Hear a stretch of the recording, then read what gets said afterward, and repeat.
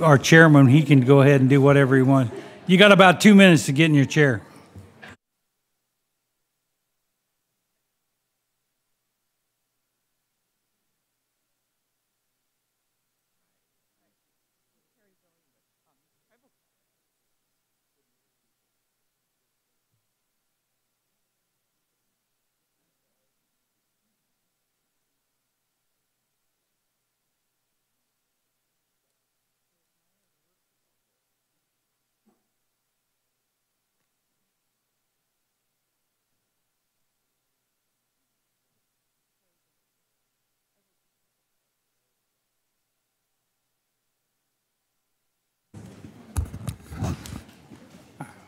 Just want to say good morning, and I guess I better officially bring this meeting to order.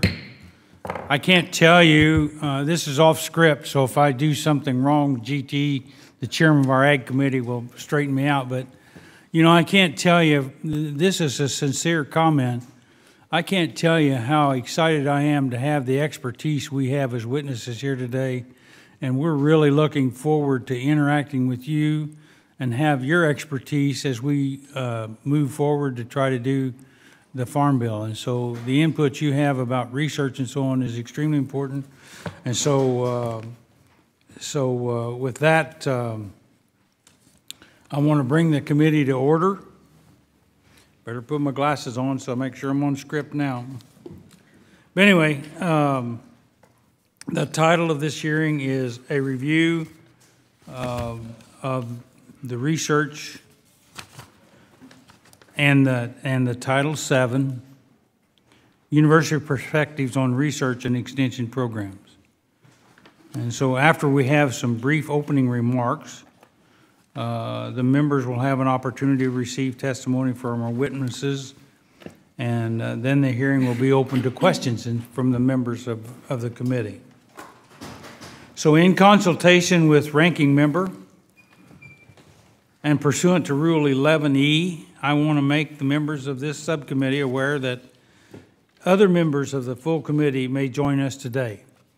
And in case you hadn't picked up on it, GT Thompson, the chair of our Ag Committee, is with us. It's good to have you with us, GT. Appreciate it. So with that, I would like to make an opening statement, if you'll permit me. And then the ranking member would like to have an opening statement, and then we'll move to testimony. So, you know, today's hearing is about agricultural research, and all of our witnesses are experts in that field, and extension activities across the nation's universities. And as a three-time graduate of land-grant universities and a former extension agent, this is an issue near to my heart, and I'm looking forward to the discussion today. When USDA was created by President Lincoln in 1862, the primary objective of the department was to acquire and to diffuse among the people of the United States useful information on subjects connected with agriculture. And that continues to be a paradigm for today. Just months after creating USDA, President Lincoln signed the Morrill Act of 1862, establishing the land-grant universities in each state and to teach agriculture and mechanical arts. Today, the land-grant universities have a mission that is threefold: to provide instruction, conduct research, and disseminate the instruction and research throughout each state through the Cooperative Extension Service. To ensure equitable access, Congress later expanded the land-grant system through the Morrill Act of 1890, which established historically black colleges and universities, and the Equity in Education Land-Grant Status Act of 1994, which conferred land-grant status to several tribal colleges and universities. While Cooperative Extension Service is unique to 112 institutions in the land-grant system, other colleges and universities also carry out important agricultural research and teaching activities. Recognizing the role of other universities, the 2008 Farm Bill included provisions to identify non-land-grant colleges of agriculture, NLGCAs, and Hispanic-serving agricultural colleges and universities, HSACUs. Together, these institutions help educate the next generation of agriculturists and perform the research necessary to keep our American agriculture at the forefront of productivity. Many of the programs that provide capacity and competitive funding for these institutions are authorized in the research title of the Farm Bill. However, today's remarks marks the first time the House Committee on Agriculture has received university research and extension programs since the passage of the Agricultural Improvement Act of 2018.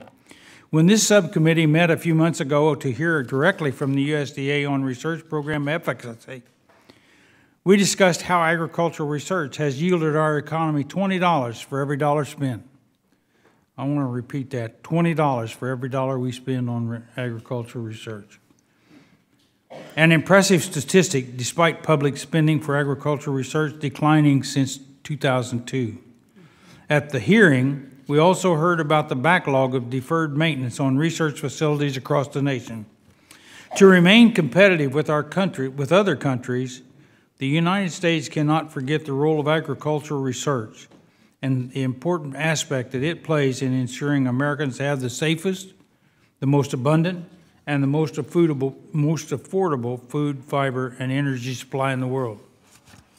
Today's hearing presents us with an opportunity to hear directly from all three types of land grants: a non-land grant college of agriculture and a Hispanic servicing agricultural college or university.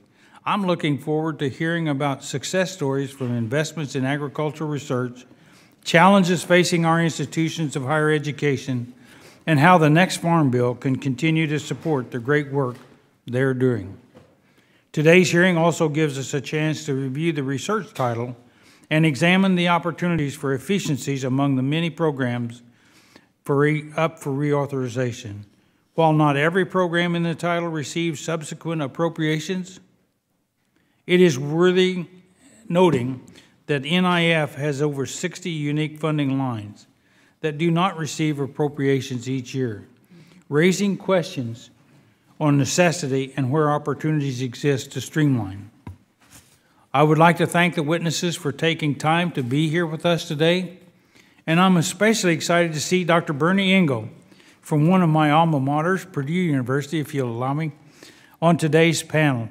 Just last week, Dr. Engel was selected to be the next Glenn W. Sample Dean of Agriculture at Purdue University.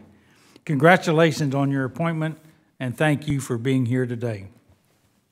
With that, I will recognize the ranking member, Spanberger, for any opening remarks she would like to make.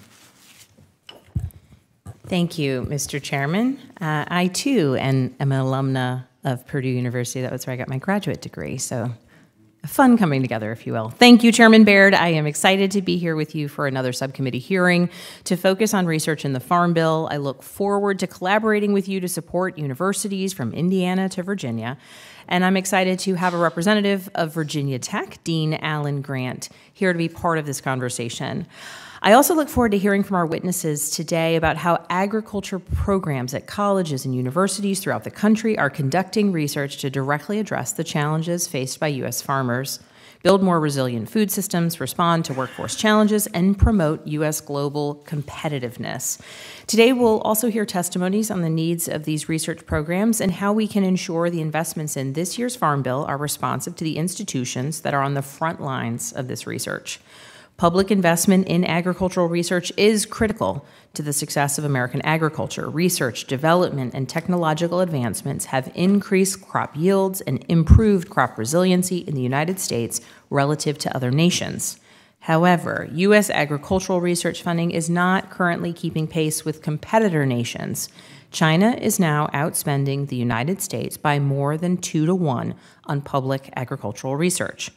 A safe and resilient food supply is critical to both maintaining American farmers' competitive edge over other nations and promoting U.S. national security. We must view agricultural research investments as part of a broader U.S. effort to promote American competitiveness globally, as well as support our farmers locally. Back home in Virginia, I have heard from farmers and our institutions of higher education about the critical nexus between research and the success of Virginia's #1 private industry, agriculture. I hope this hearing will build on the great discussion that I had at my Farm Bill Summit in April, where we had panelists from Virginia Tech and Virginia State University discuss their work on research, workforce development, and the cooperative extension system. I am amazed by the critical work done at universities in Virginia, with our land-grant universities collaborating with USDA to complete cutting-edge research.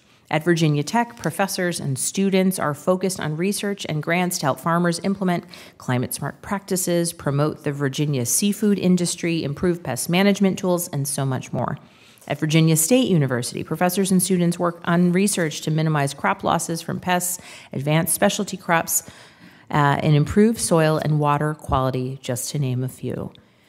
We then see research results put into action through extension, and I am proud of Virginia's unique extension system, where Virginia Tech, our state's 1862 land-grant university, and Virginia State University, our historically Black 1890s institution, collaborate to administer extension services in every county. I believe collaboration between research institutions and extension educators strengthens the service and perspective provided to farmers across our Commonwealth. Our extension system proves time and time again that investment in universities and research directly translates into investments in farmers and our rural communities. Seeing this collaboration in action reaffirms my commitment to investing in all types of agricultural research programs, from the original designated land-grant universities to minority-serving institutions to non-land-grant colleges of agriculture. All of these institutions are critical for training the next generation of agricultural workforce and promoting U.S. agriculture's competitive edge over other nations to ensure that our farmers can thrive. Mr. Chairman, I yield back. Thank you. The gentlelady yields back, and now I would like to move to the chair of our Agricultural Committee, the full committee, and let him have the opportunity to make opening comments. Well, Chairman Baird, thank you very much. Good morning, everybody, and thank you to Chairman Baird and Ranking Member Spanberger for convening this really important hearing. If the farm bill that we're working on is will obviously serve those in America's #1 industry, agriculture, from 2023 when we get this done to 2028.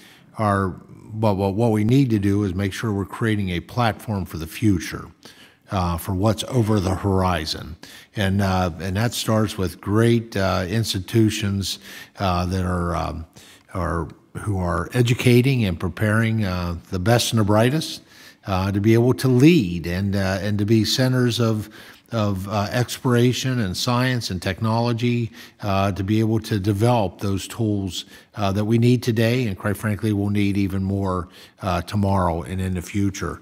And so, since the 1940s, American farmers, ranchers, and foresters have increased agriculture outputs nearly threefold, with little to no change in inputs. Just tremendously remarkable.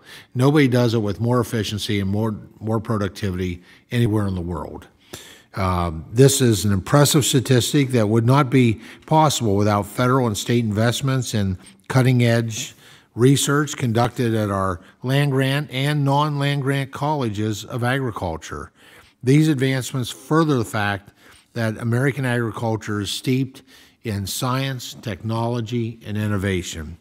Quite frankly, which is my definition of American agriculture. Today's hearing is an opportunity to review programs authorized in research title of the Farm Bill to ensure our universities are equipped to solve the challenges facing agriculture now and well into the future. I'm proud to represent University Park, and my home county is Center County. University Park was originally farmland owned by Moses Thompson, who donated for the construction of a farmer's high school. I wish I could claim a relationship, but it just doesn't work out when I look at the family tree. But it is home of Pennsylvania's only land-grant university today, and I had the recent opportunity to spend some time with a number of our great Ag Staff Committee members, with faculty and staff from Penn State on this and many other issues, and I'm continuously impressed with the work that they're doing. Now, today's panel represents all types of land grants, non-land grant colleges of agriculture, and Hispanic-serving agriculture colleges and universities. And I really do appreciate the witnesses who have taken the time, really the sacrifice to be able to travel here, to be a part of this panel and joining us here today. And I look forward to hearing about the great work that they are doing. And with that, Mr. Chairman, I yield back. Thank you, Mr. Chairman. And now I want to remind other members that they can submit their opening statements for the record so that the witnesses may begin their testimony and to ensure that there's ample time for questions. So our first witness today is Dr. Bernard Eagle. He's the Senior Associate Dean and Director of Agricultural Sciences at Purdue University. And my information suggests, Dr. Eagle, that you have a tremendous experience in agricultural, rural, urban, and mixed land use watersheds, and a range of constituents including nutrients, pesticides, and soil erosion. In fact, you're rated in the top 1% of your field globally. So I congratulate you, and I congratulate you, as I did earlier, for your progress in Purdue University. And so with that, our second witness is to be introduced by Ranking Member Spanberger. And so I will turn it over to you. Thank you, Mr. Chairman. I'm proud to welcome our next witness, Dr. Alan Grant, Dean of the College of Agriculture and Life Sciences at Virginia Polytechnic Institute and State University. He directs Virginia Tech's great work in research on agriculture, human and animal health and nutrition, and so much more. I'm glad to have a great representative of our Commonwealth join us here today. Thank you for being here. Thank you, Ms. Spanberger. And our next witness is Dr. Moses Cairo, the Dean of the School of Agricultural and Natural Sciences at the University of Maryland, Eastern Shore.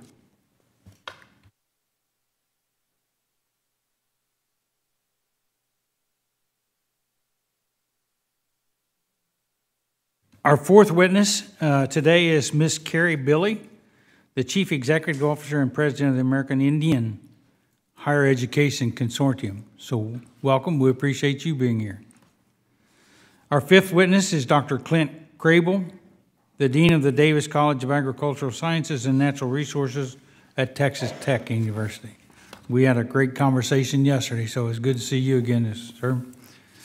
Our sixth witness and final witness today is Dr. Catherine Urick, the Dean of the College of Natural and Agricultural Sciences at the University of California, Riverside. So I want to thank all of you and for all of your background and research and so on for being with us here today.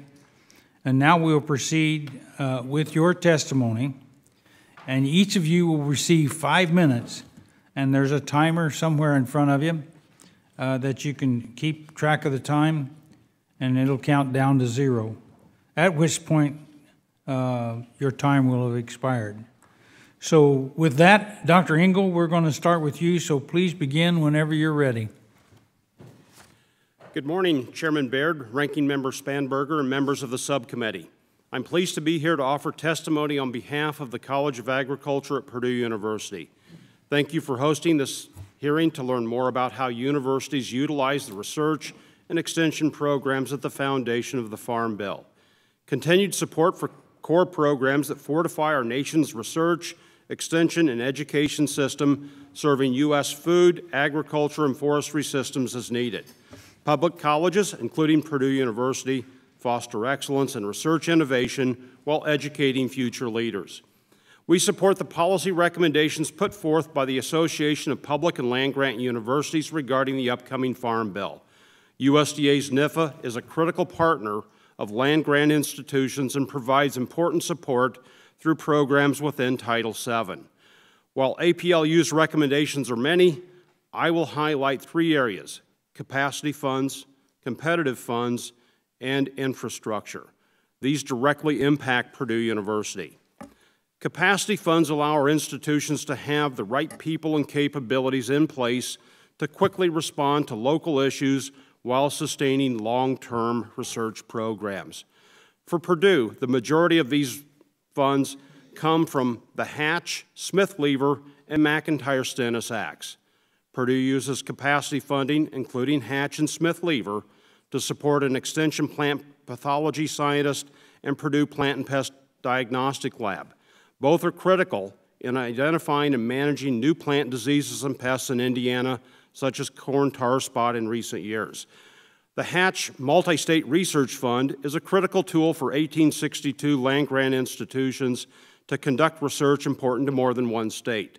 This program encourages collaborations across institutions and leverages funding to create greater impact.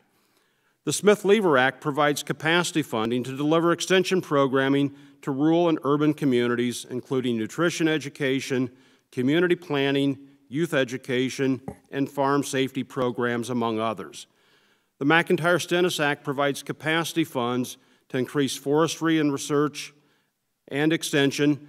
These resources have allowed Purdue to hire scientists to provide practical resources to forest landowners while advancing digital technologies to manage forest resources, making Purdue a leader in digital forestry.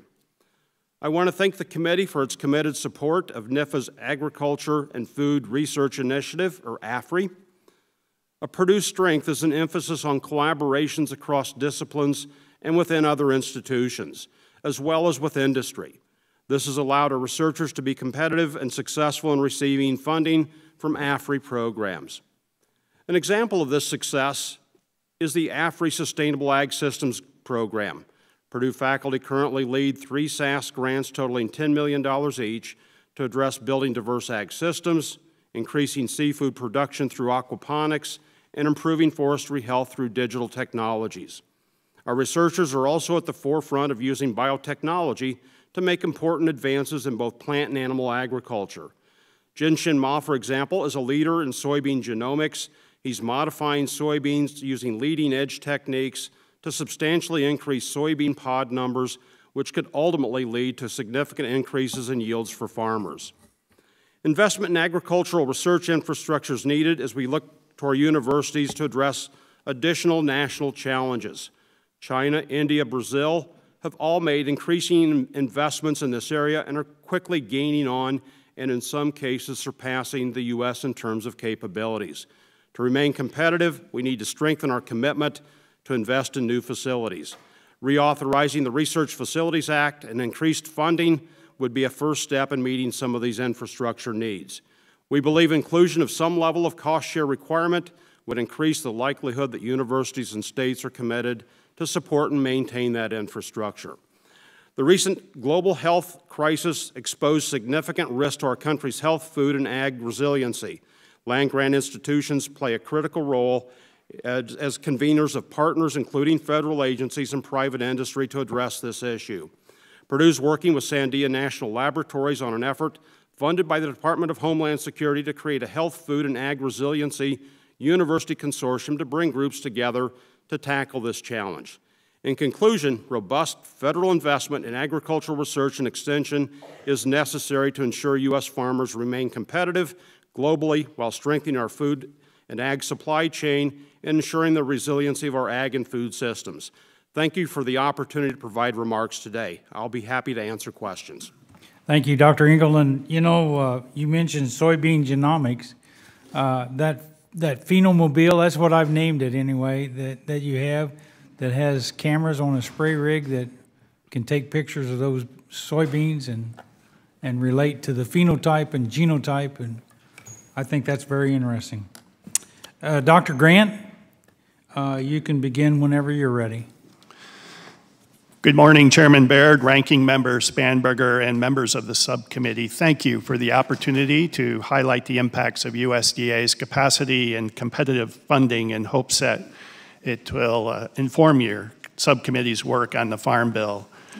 I'm going to start with chatting a bit about our capacity funds. As an 1862 land-grant university, Virginia Tech receives capacity funds from USDA through the Hatch Act, the McIntyre-Stennis Program, Animal Health and Disease Program, and the Smith-Lever Act. These are programs that enable us to deliver programs throughout Virginia and beyond. They allow us to tailor our research and extension efforts toward regional and local agricultural needs It provides the boots on the ground during unexpected events or in times of crises, and it ensures that our businesses have the information that they need to serve their communities.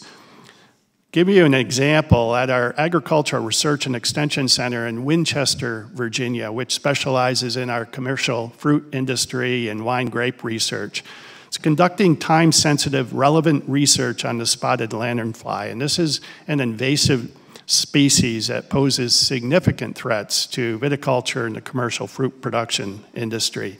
It's estimated that the spotted lanternfly leads to $40 billion in crop losses per year, causing great concern for producers down the East Coast, but as far west as Illinois. And we're looking at a variety of ways to combat that invasive species, but one way recently is the use of training dogs to detect spotted lanternfly eggs. And these dogs work with producers, and they can identify infected plants. And this allows the producer to address the invasion before the eggs are able to hatch and destroy the crops. And it also is a way of minimizing the use of insecticides. In addition to capacity funding, faculty compete for grant funding from the Agriculture and Food Research Initiative to carry out both applied research, which is research that can be applied quickly to the industry, translated to the industry, as well as more long-term basic discovery research, which is important in solving our future challenges in food and ag. USDA funding at universities also results in faculty being competitive for research from other federal agencies and state agencies and industry groups and foundations. I'll give you an example. The faculty in the College of Agriculture and Life Sciences alone are awarded $17 million on average annually from USDA competitive funds. That helps them leverage an additional $40 million plus $40+ million from other competitive sources to advance the food and ag industry. Data from USDA ERS shows that $1 in public investment has returned $20 to American economy for food and ag research. However, the same data also shows that spending on public ag research peaked in 2002, but it's declined since 2002 to where in 2019 levels were equivalent to those in 1970. So that just shows you the decreasing purchasing power that inflation has on this flat funding. These are alarming trends. They threaten the stability of the very system the U.S. relies on to cultivate the agricultural workforce, to reinforce domestic preparedness against pests and diseases, and ensure the U.S. leadership in global food security and technology. From a facilities perspective, deferred maintenance of our agricultural research facilities from the limited growth of the Research Facilities Act is limiting the quality and scope of research possible. Another example, at our Winchester station, we have faculty expertise to research new control agents for plant diseases, but the regulatory standards for containment have outpaced our ability to conduct such research in our very aging facilities. And this has the potential to limit our ability to find solutions for some of these plant diseases. USDA capacity and competitive funding will continue to be increasingly important at our universities. And as we've highlighted in our 2022 Global Agricultural Productivity Report, which is led out of our college, increased public investment in ag research and development is essential to accelerate the productivity growth that's required for the world's agricultural systems to be sustainable, to be resilient to shocks. And USDA funding is essential in meeting this mission. So again, thank you for your support of agricultural research, extension, and education, and thank you for the opportunity to speak today. Thank you, Dr. Grant. And you know, I really appreciate you recognizing the importance of animal agriculture in agriculture. And then I always learn something from these sessions, particularly from people like you. I didn't realize we were training dogs to detect insect pests and so on and so on. Very interesting. Thank you. So, Dr. Cairo, you may begin whenever you're ready. Thank you, Chair Baird, Ranking Member Spanberger, and members of the committee. On behalf of Dr. Paul Jones, President of Fort Valley State University and Chair of the 1890 Council of Presidents, Dr. Heidi Anderson, President of the University of Maryland Eastern Shore, my fellow 1890 Agriculture Deans and the entire 1890 land grant community, I thank you for this opportunity to speak about programs under Title VII of the Farm Bill, which are critically important for us. For 137 years, UMES has distinguished itself by delivering highly impactful programs. Today, UMES is a Carnegie II doctoral research university offering innovative programs in agriculture, healthcare, and many STEM areas. However, today I am honored to appear on behalf of the entire 1890 community. Title VII provides critical resources to support the three core mission components of research, extension, and teaching at the 1890 universities. The resources provide the foundational capacity that facilitates program implementation and the ability to leverage additional resources from other public and private sector entities.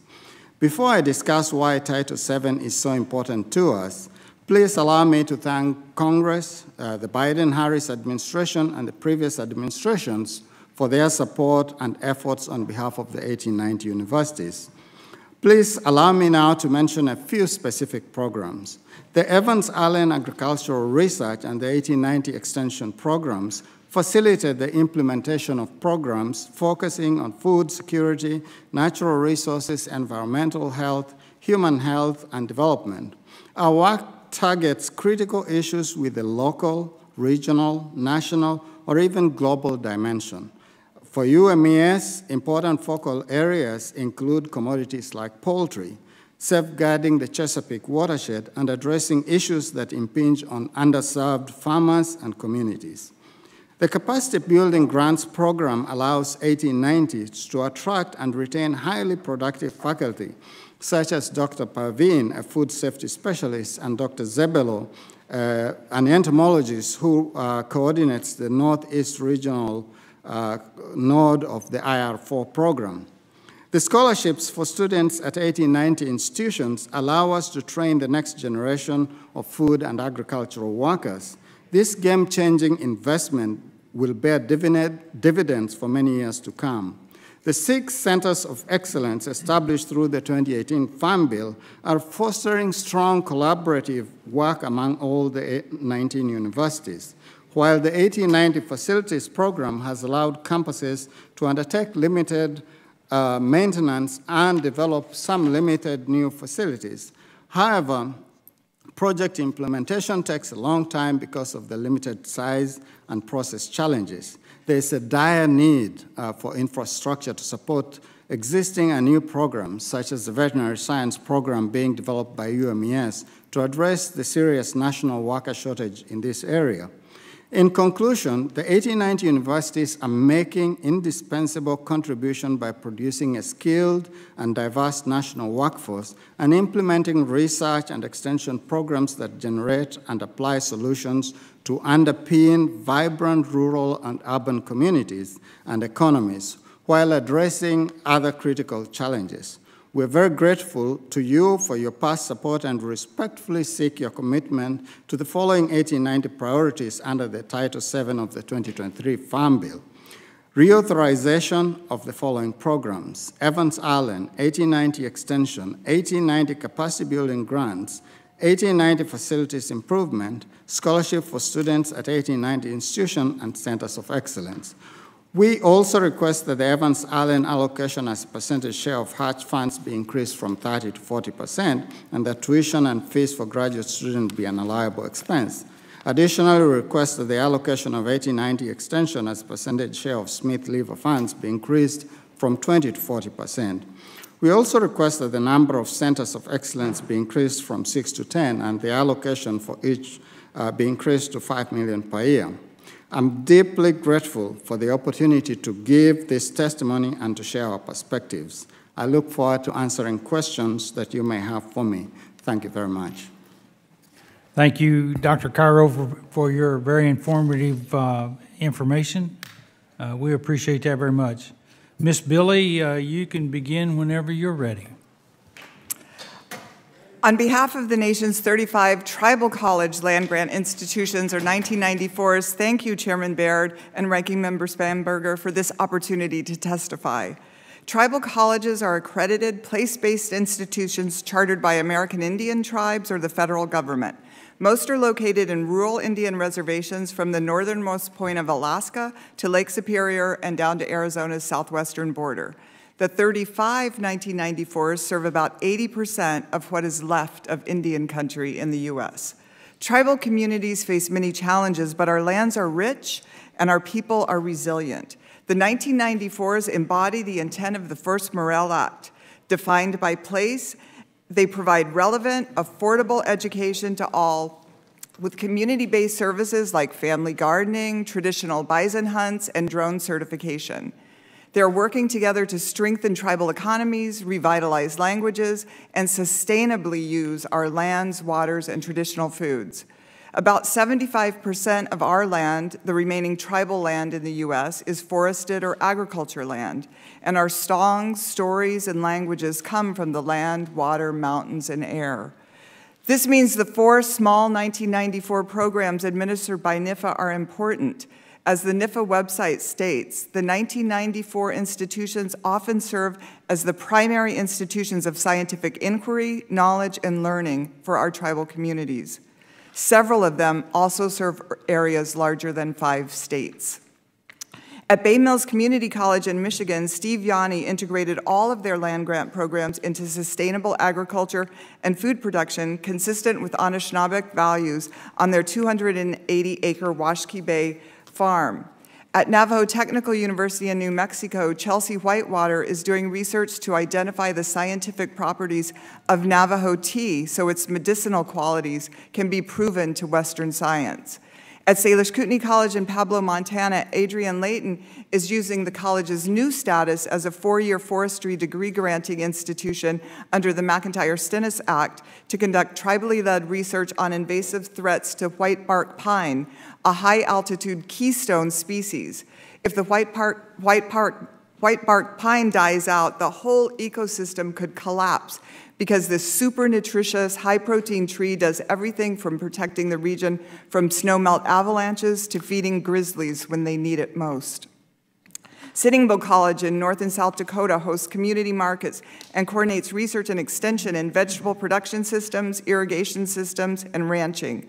They also provide financial literacy and agribusiness programs. These programs might not sound too important, but they are. In Arizona, for example, native farmers make up 50% of all the farmers in the state, and they are aging. So as you work to reauthorize the Farm Bill, we have 4 quick recommendations.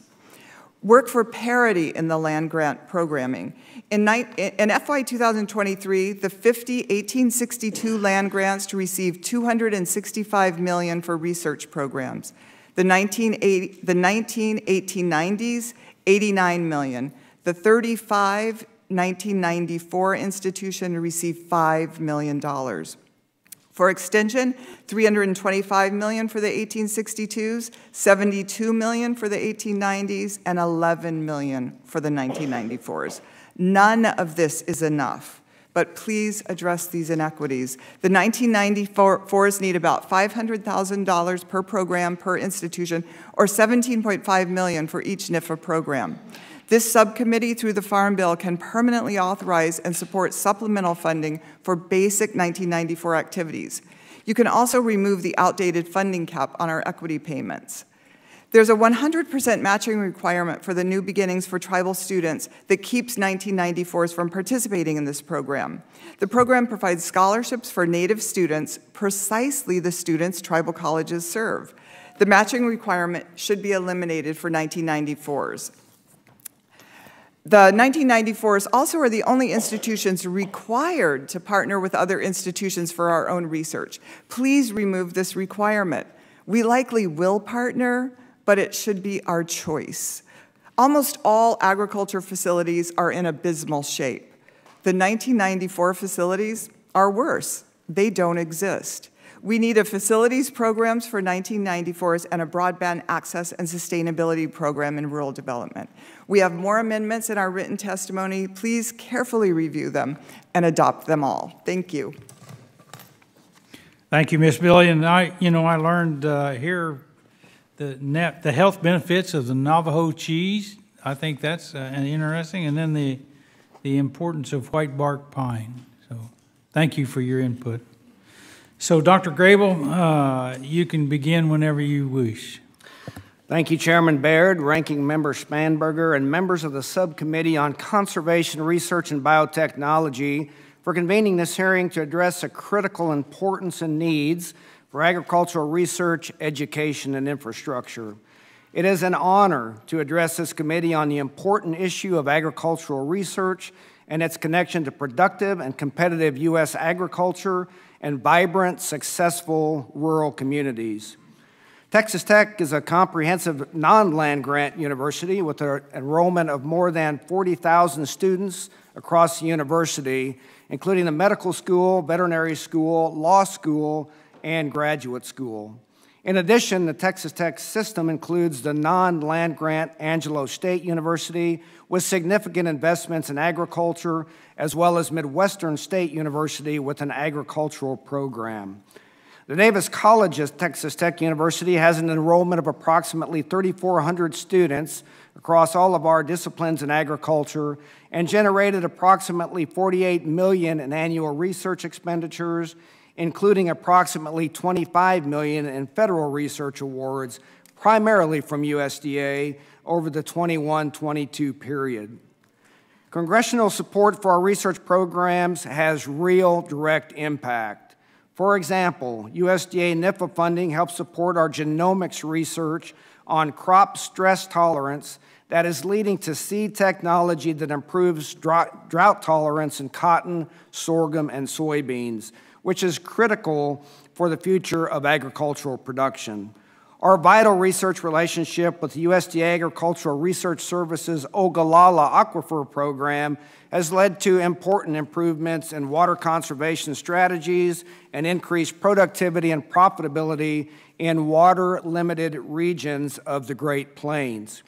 Finally, your support for policy research through USDA Office of the Chief Economics results in high-quality policy and market analysis that is annually briefed to and used by this very committee. As you know, agriculture is a critical component of the U.S. economy. According to USDA's Economic Research Service, agriculture contributed $1.3 trillion, or 5.4% of U.S. gross domestic product in 21. In addition, agriculture accounted for 10.5% of U.S. employment, and food alone accounted for 12.4% of U.S. household expenditures in 2021. But despite the overall economic impact and the widespread availability of food, food insecurity in the U.S. remains a critical problem, and global food insecurity is often listed as a critical issue for U.S. national security. To ensure a secure, safe, and sustainable food and fiber supply, I believe the U.S. needs a concerted effort and investment in the research and outreach necessary to enhance U.S. agricultural productivity and competitiveness, and that we must be cognizant of the influences that different funding sources may have on our ability to consistently deliver high-quality research that serves U.S. agriculture. Not only will this investment enhance the competitiveness of U.S. agricultural export that generate over $200 billion in revenue annually, but also provide pathways that improve food and fiber affordability, quality, and access to U.S. citizens, supporting well-being and positive economic outcomes for both producers and our consumers. A 2021 report by Gordian estimated that the cost to upgrade and address deferred maintenance at U.S. colleges of agriculture to be about $11.5 billion, with $38 billion to replace dilapidated facilities. At Texas Tech alone, our deferred maintenance is approximately $6.3 million. The state of Texas and private donors have made significant investments in our research infrastructure, but that investment simply cannot repair or replace all the requirements to meet the research challenges and problems facing U.S. agriculture. In fiscal year 2023, Congress made a modest investment in modernization through Research Facilities Act competitive funding program. We very much appreciate that support. To better address the long-term needs for modernization to remain competitive internationally, we ask that Congress support a $5 billion mandatory funding program through the Research Facilities Act through Title VII of the Farm Bill. Thank you again for this opportunity to share our experiences and perspectives on this critical component of the Farm Bill process. The non-land grant agricultural programs across the U.S. serve as a critical engine for the future growth in educating our next generation of leaders, as well as providing important research and outreach programs. Thank you very much. Thank you, Dr. Grable, and thanks for mentioning the importance of research as it relates to, food security. And you had that through your program, so appreciate that. Dr. Urick, you can begin whenever you wish. Good morning, Chairman Thompson, Chairman Baird, Ranking Member Spanberger, and other members of the committee. My name is Catherine Urick, and I serve as the Dean of the Natural and Agricultural Sciences at the University of California in Riverside. I'm honored to have this opportunity to discuss the agricultural research that is currently being conducted at UC Riverside and to provide perspectives on Title VII as you consider provisions for the next Farm Bill. It is also an honor to be here today to testify from the perspective of Hispanic Serving Institute, or HSI. As part of the 10-campus University of California system, UCR is proud to be part of the land grant partnership, as am I, as a 3-time graduate of land grant institutions. UC Riverside is also designated by the USDA as a Hispanic Serving Agricultural College and University, or HISACU for short. On June 1st, 2023, UC Riverside was pleased to have been invited to join the Association of American Universities, or AAU, which includes the nation's top research institutions. I'm also pleased to be a witness representing from a viewpoint from California, which continues to be the nation's top agricultural state. I wanted to start by sharing several HSI and HISACU priorities for the Farm Bill authorization process. At UC Riverside, the agricultural research we conduct as an HSI is unparalleled and financially supported by many of the agricultural programs authorized in Title VII. Specific to HSIs and HISACU, these include reauthorizing and supporting robust funding for the Education Grants Program for Hispanic Serving Institutions, which fall under the NIFA. This program is critical to providing education and STEM opportunities at HSIs. UC Riverside supports the reauthorization of the Education Grants Program for HSIs, increasing the current authorization of funding from $40 million to $100 million each year. Another priority for HSIs is to build capacity for the HISACU program. Unfortunately, the programs have not been funded, and this has resulted in a lack of opportunities for HISACUs to expand educational and workforce programs. UC Riverside recommends the reauthorization and expansion of HISACU-supported grant opportunities. I'd also like to take the opportunity to highlight some examples of critical research that's taking place at UC Riverside. We are at the forefront of conducting cutting-edge research to find treatments and cures for citrus greening disease, also known as Hong Long Bing, or HLB. It's one of the most destructive diseases of citrus worldwide. It's already devastated the citrus industry in Florida and threatening the citrus industry in California. One of the most exciting discoveries in the fight against citrus greening disease was made possible in part through funding from AFRI and CDRE, the Citrus Disease Research and Extension Program. Professor Hailing Jin identified a naturally occurring peptide found in citrus greening disease-tolerant relatives, and it found that this peptide can kill the bacteria that causes the disease and has the potential to eradicate the disease. So that's one of our first success stories. Thank you for that funding. I'd also like to briefly mention avocado research at UC Riverside.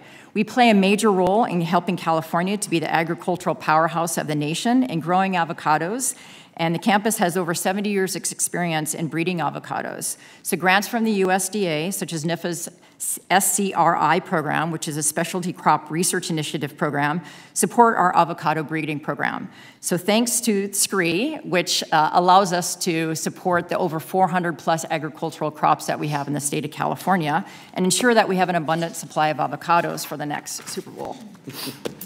Now I'd like to address honeybee research at UC Riverside. With the help of USDA funding and Title VII, UCR conducts research aimed at understanding honeybee colony collapse.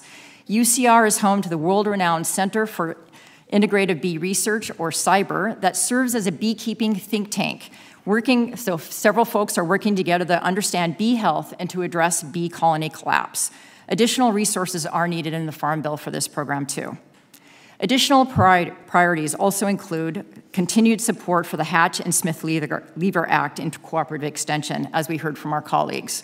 This funding is critical to supporting agricultural research, everything that we do at UC Riverside, research, education, and outreach at UC Riverside and throughout the entire University of California system. One example, another success story I'd like to share, is the work of Professor Georgios Vidolakis. He is the director of the Citrus Clonal Protection Program, or CCPP, which is part of the National Clean Plant Network. He is also an extension specialist. His job is to review all the citrus that comes into the state of California, make sure that it's clean and can be propagated in not only California, but the rest of the country. His work is at the forefront of cooperative extension and is vital to understanding and developing science to address citrus greening disease, for example. I'd also like to lend my support to the Specific Facilities Act, again, as documented by my colleagues, and I'd also urge the committee to consider reauthorizing and expanding the Ag-ARTA pilot program. And so with that, thank you again for the opportunity to testify about the importance of support of Title VII, and thank you for this opportunity. Thank you, Dr. Orr. And you covered a wide range, citrus diseases, honeybees, and avocados. I mean, you covered it all, didn't you? Anyway, I thank all of you for your testimony. And so at this time, what we do is allow the members to ask questions, and we do that in order of seniority, as well as alternating between the majority and the minority members. And in order to also establish that order is based on the arrival of the members that came to the meeting. So you will be recognized for 5 minutes in that order. And we want to get in as many questions as we can when we have this kind of talented expertise here today. So with that, Chairman Thompson, do you have any questions you want to start with? Well, Chairman, thank you. Yes, I do. And first of all, thank you to all the witnesses. Outstanding both written and oral testimony, and just very appreciative of that.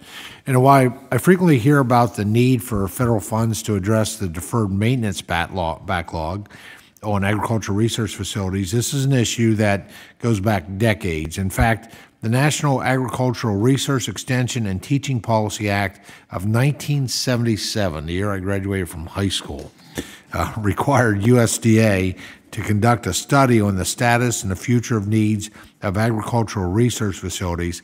Without objection, Mr. Chairman, I'd like to insert the 2 reports that resulted from this 1977 required study into the record. Without objection.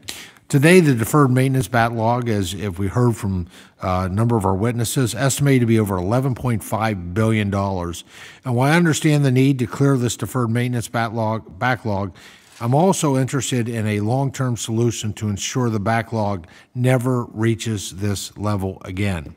So aside from funding for a competitive grant program focused on facilities, are there mechanisms that can be put in place to ensure research funding is going to facility upkeep? And I'm going to open that up to anyone that would like to respond to it on our panel today.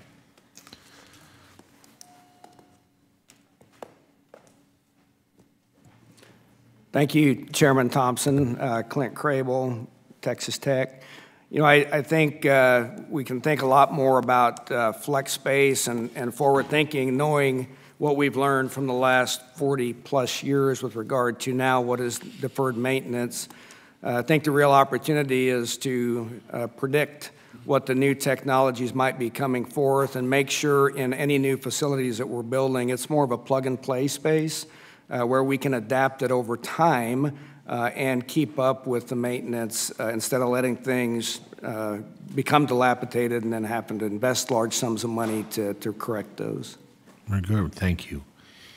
Did you want to reflect briefly on, because I also think what you're doing with the veterinarian school kind of speaks to that as well in terms of the public-private partnership, in terms of clinical space? Yeah, excellent point. So we're just getting ready to start our third class at Texas Tech Veterinary School. And instead of building a clinic, this was before my time, but the committee had the foresight to really think about how do we engage with our public and private, in a public-private partnership with the private partners who are really in need of the expertise that the veterinary school will be developing. So there was no clinic built at the new veterinary school at Texas Tech, and instead we'll be using those private partners to place students in their third and fourth year to get the real-world hands-on experience and hopefully be embedded into those rural communities and ultimately purchase those veterinary clinics over time. Very good. Nice application of innovation. Any other thoughts from any of our panelists? Please go ahead. Yes, thank you, Bernie Engel from Purdue. You know, we've not been standing still with research facilities. So our institution, for example, have invested about $250 million in the last 10 years in agricultural research facilities. It's always a partnership between the state, the university, and donors. The other innovative thing that I think we've begun to put in place is a quasi-endowment that's part of the now required resources before we build a building. Those are put in place to generate resources for maintenance. I guess I would, though, pivot from this and say, to me, the really big issue is about the future of research and the facilities we need to do the future work, the work that even we're doing now in many cases. To me, that's a much bigger challenge and need than talking about deferred maintenance. Very good. Any other thoughts? Please go ahead. I just want to bring up one example. When I talk about citrus screening disease, one of the innovations that come from this, again, was supported by USDA funding, is doing genomic sequencing. Doing this type of research requires a much more sophisticated type of research infrastructure than we think of historically. So I'm looking at UC Riverside. Many of our greenhouses were built in the 40s and 50s. They're still wonderful at doing that type of research, but 21st century research is not done in these facilities. And so updating and upgrading and making sure that we have this space to do innovation and bring these technologies to the forefront using the same tools as the pharmaceutical industry does is really important for us. Very good. Thank you. And Mr. Chairman, my time has expired. Thank you, Mr. Chairman, and I'm going to yield myself 5 minutes now to ask questions, if you'll allow me. And the first one deals with the written testimony of Dr. Engel, and it serves as a testament to profound impact of the capacity funds in transformative research at Purdue University. So how do capacity funds, such as those provided through the Hatch, the Smith-Lever, and the McIntyre-Stennis Acts, enable institutions to respond quickly to local and regional issues while sustaining long-term research program? Dr. Engel? Thank you. Let me maybe expand on the example that I gave very briefly in the oral testimony earlier. So 2018, corn tar spot shows up. Had never seen it in the U.S. before, had never seen it certainly in the state of Indiana. Because we have investments in people via the capacity funds you speak to, we had Darcy Telenko ready to act. She was the first to discover it. She then organized colleagues in surrounding states, and they continue now to monitor, to cooperate, and do work across the states. I believe she has some 100 plots this year that are important then to monitor around the state, looking for corn tar spot, but also other diseases in corn and soybeans. So that base support via capacity funds provides that, and then on top of that, she and her colleagues compete for other competitive resources through AFRI, for example, that allow them to do much broader work that has tremendous impact. Thank you. And my next question goes to all the witnesses. You know, the length of each farm bill is 5 years, so it's important that the research title remains forward-looking to ensure that American agriculture can meet the future challenges. So my question is, are the research programs, both capacity and competitive, currently flexible enough to solve problems the industry will face well beyond the life of the next farm bill? So Dr. Engel, you're on the first order there. Thank you. We certainly are able to work within the 5-year time frame, but always additional time to understand and make sure that we're focusing research for the long term. You know, realize that across the institutions represented, we do work that's ready in short order, but we're also looking out 15, 20 years and beyond. And it's that work that's well into the future that sometimes is a bit of a challenge as we have 5-year horizons. So any of the other witnesses, Dr. Grant, you look like you're ready to say something. Thank you, Mr. Chairman. I would just add to that, yeah, I think the 5-year window does provide us flexibility to address both long-term and short-term. Our researchers do a combination of basic discovery, innovative research that sometimes the results of that aren't applied for 15, 20, 25 years. But we also have researchers that are doing much more short-term research to address current issues and problems in the industry. And a lot of those are researchers that are working very closely with our extension specialists and our agents to get that information quickly to the clientele. So again, I think it's a combination of both long-term and short-term, adequately provided through the capacity and competitive funds. Thank you. Dr. Cairo? I concur with my colleagues, and just to highlight an example, so we've been working on the Chesapeake watershed for more than 20 years. Many challenges, but the programs have been allowing us to address the challenges as we go forth. But at the same time, we are able to incorporate new areas, particularly digital agriculture, smart agriculture, and are looking at that with the long term in mind as well. So yes, thank you. Miss Billy, we're getting down to about 30 seconds, so. Quickly, I would just say if there was more research funding, it would definitely be a lot easier to get the work done in 5 years.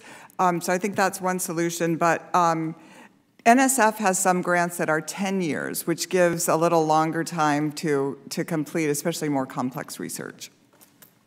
Dr. Grable? 5 years allows us the opportunity to respond to the action items of today. None of us are doing our job very well if we're only looking within the next 5 years. So I think creating a vision and understanding what the potential grand challenges are in the future are certainly important to us. But the 5-year time frame gives us a means to respond with the current issues of today. So, Dr. Gehrig, I'm over my time, but anyway, since I chair in this committee, we're going to let you, University of California, Riverside, go ahead. Thank you. I will chime in. It has to do with the crops, from my opinion. So there's some crops that you can do some analysis and research and innovation over a period of a couple years, but when you're thinking about trees, avocados, we're looking at decades. Citrus trees, decades. Pecans, almonds, nuts, fruits. All of those types of research take decades and decades of research, and that we need to plan for the long term. So we need both. We need the short term and the longer term. Thank you. Thank you. Ms. Spanberger, you have 5 minutes. Thank you, Mr. Chairman. Dr. Grant, I'd like to begin with you. I have heard from livestock producers across Virginia's 7th District about the challenges they face because of limitations in the livestock processing industry due to some workforce shortages. And that workforce shortages, particularly on the processing side, are one barrier for the industry's growth. I know that your team at Virginia Tech is working on workforce development issues. Could you potentially speak about how Virginia Tech is working with the Virginia agriculture industry to identify workforce needs, provide educational programming to meet these needs, and connect students with employers?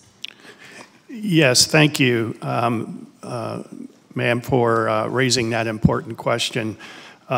We know that the agricultural workforce needs are outpacing the number of graduates with degrees in food and ag and natural resources and related areas. And our universities and colleges are working hard to fill that, bridge that gap.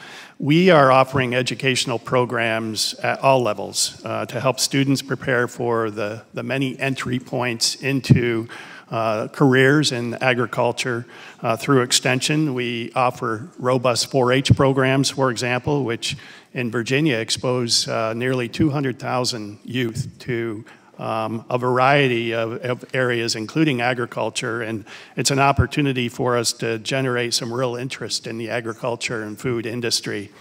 And then we also offer extension programs for adult learners, which are taught by our extension agents and specialists, and we partner with a lot of volunteers to help carry out those programs as well.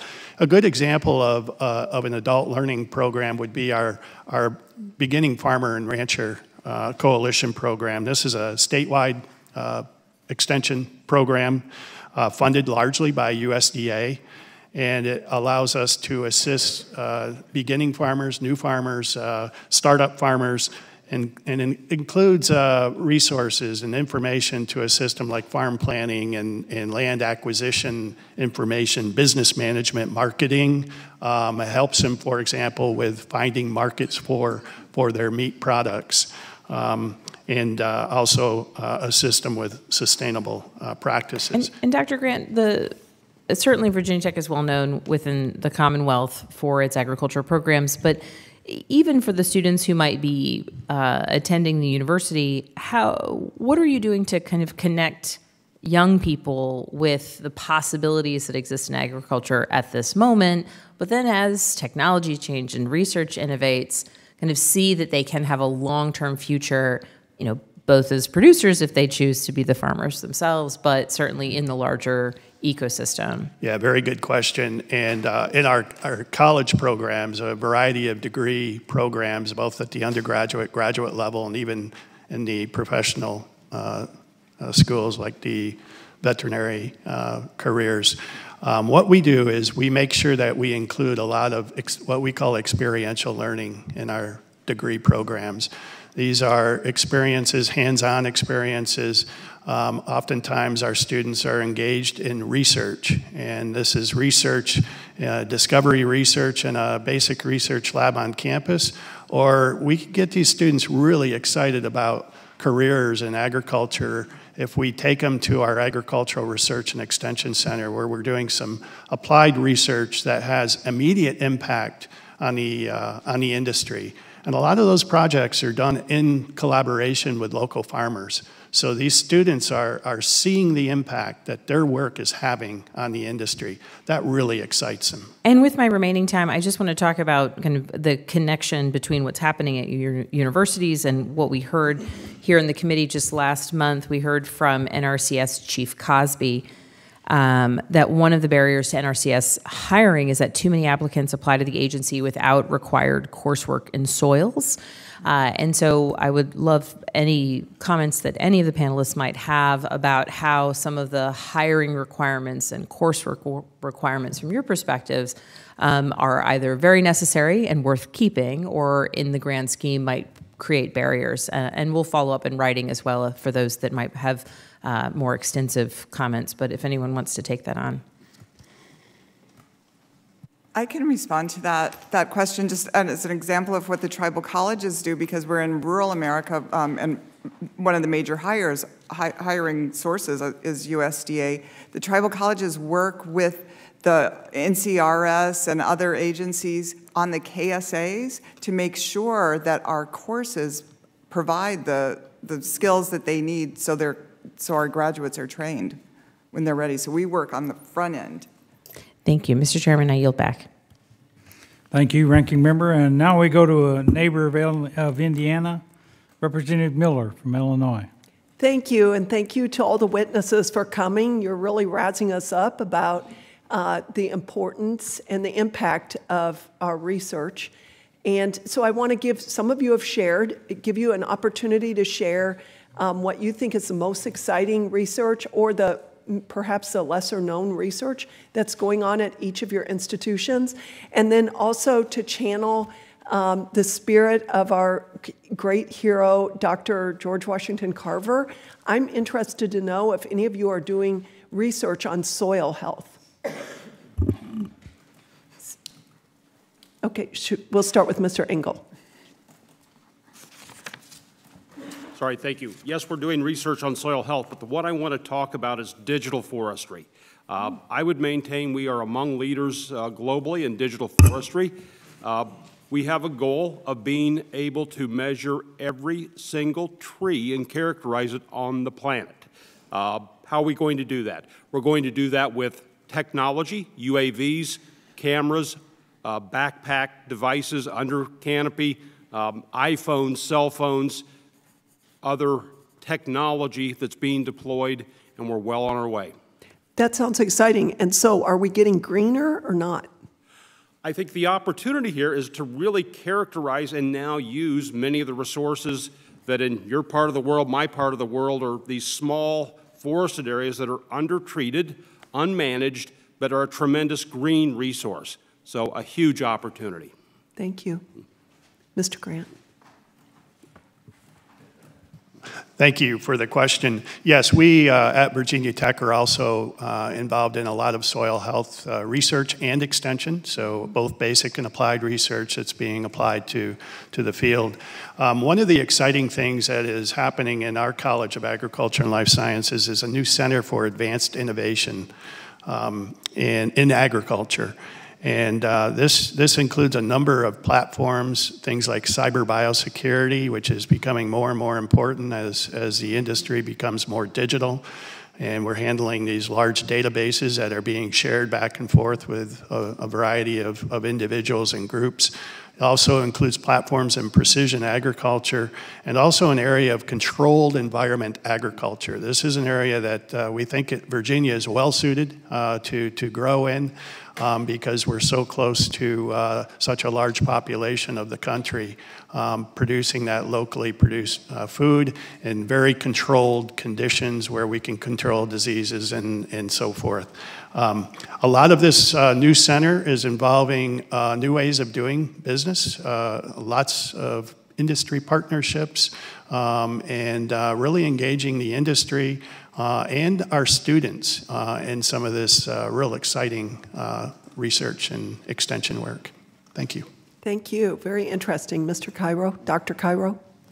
Thank you. So I'll start with soil health. And being from the Delmar Peninsula, one of our big concerns is saltwater intrusion.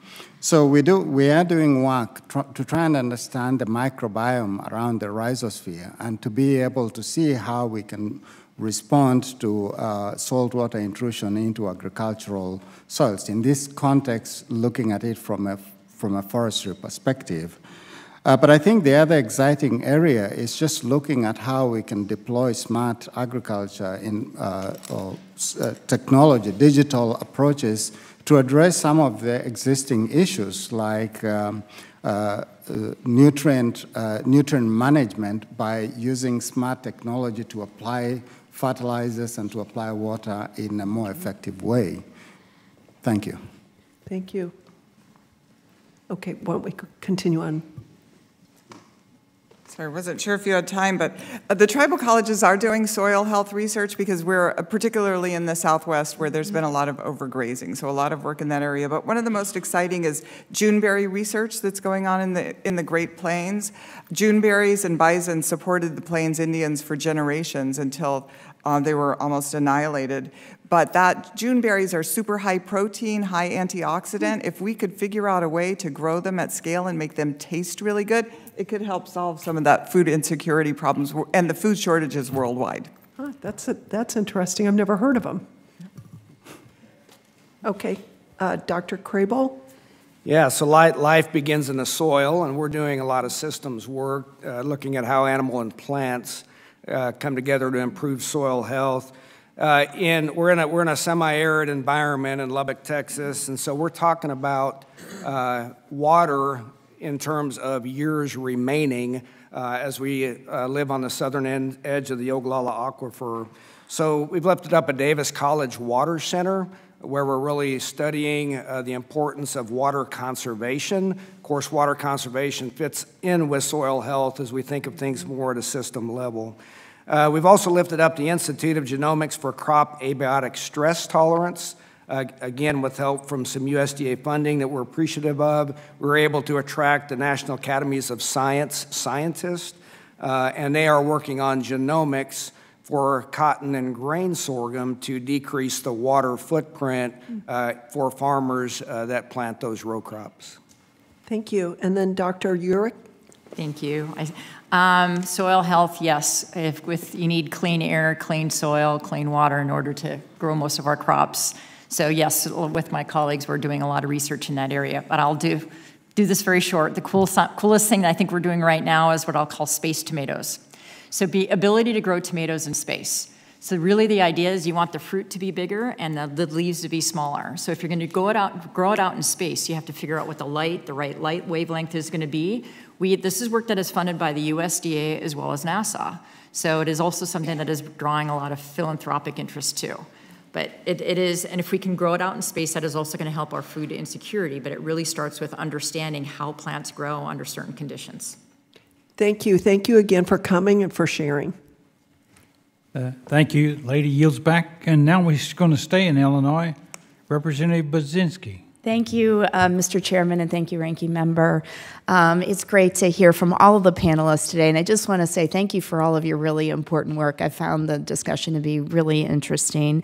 I'm a proud graduate of the University of Illinois, an 1862 land-grant university, which is situated in the 13th Congressional District that I now represent. I am fully supportive of the land-grant mission and am actively seeking ways to support research and extension services. I'm very grateful, again, for all of the work that you each do every day, whether at a land-grant university institution or not, in advancing agriculture to meet the needs of the future. I want to acknowledge those of you representing 1890 and later institutions, and I look forward to building a partnership to extend opportunities to minority and underserved farmers and ranchers and researchers. The University of Illinois, along with many community colleges in the district I represent, is situated in what I like to call the ag tech corridor of the country, a fast-growing area of agricultural research, as I'm sure you know. There are a number of important research initiatives in Urbana-Champaign that are moving tech into the future, from the energy farm to SoyFace to Farm Doc Daily.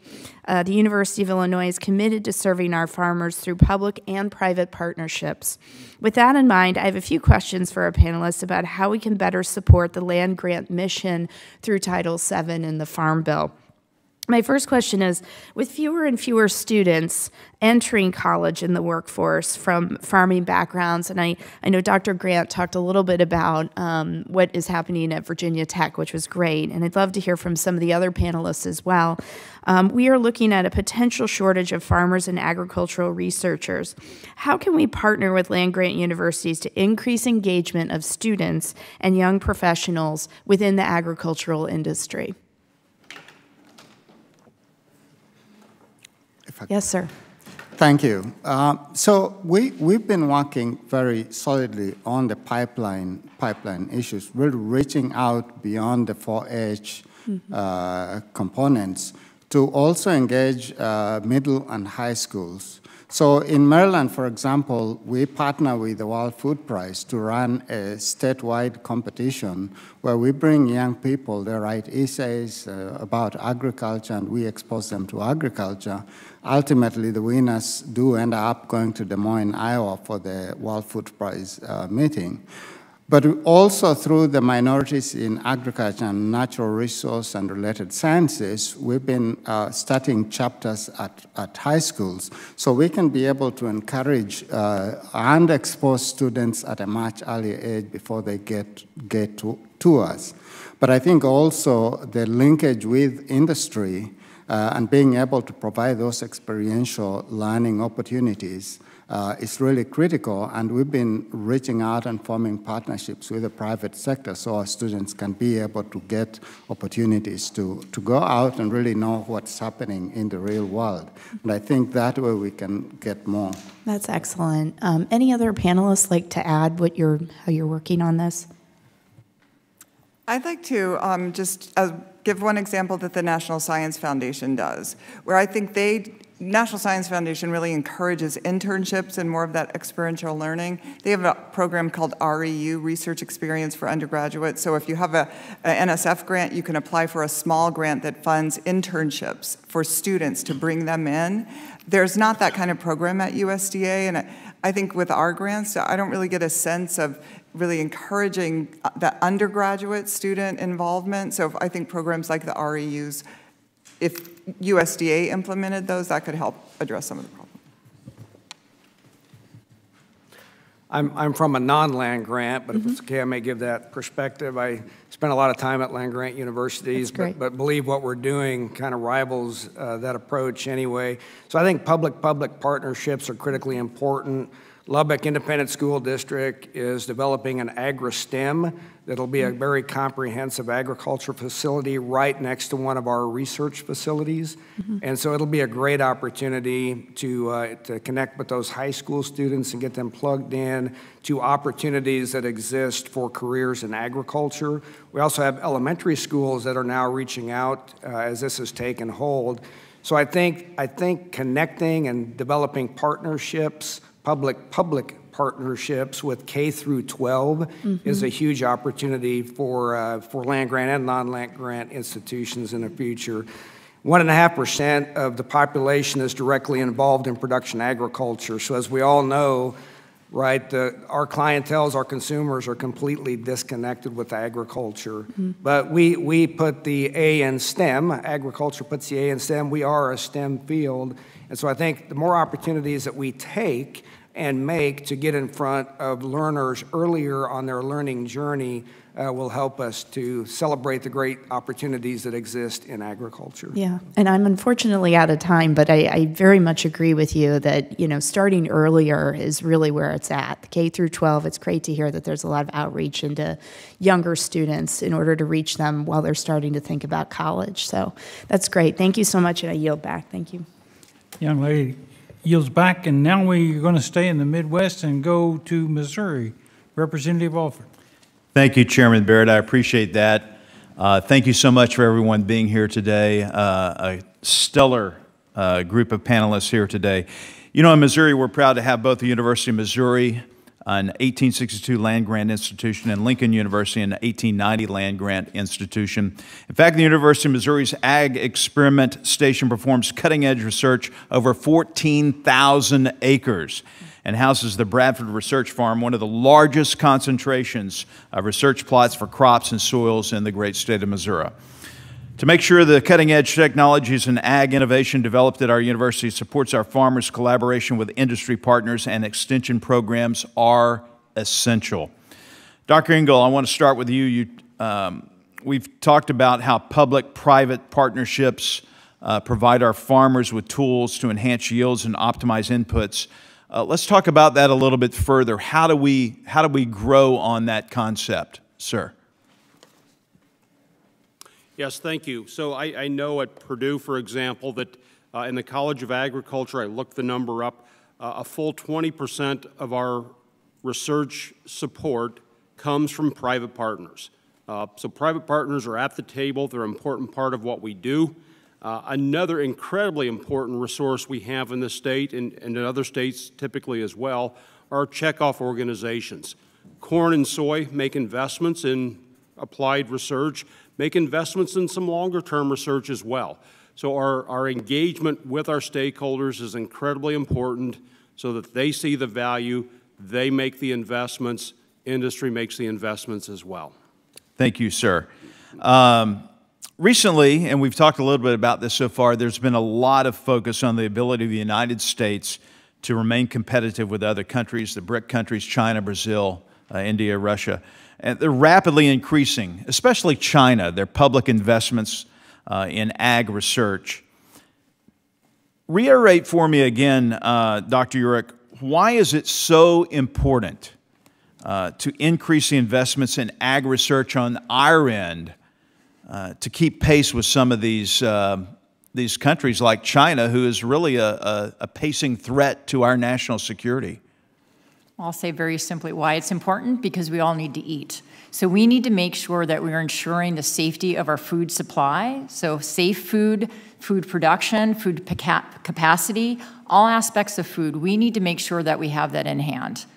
And we are falling behind. And I'll just say, it's not just food, it's not just agriculture, it's many other areas that we're falling behind relative to the BRICS. But I strongly endorse, we need to make sure, again, I said clean, we talked about soils, soil, clean air, clean water. We need to have a clean and healthy and abundant food supply.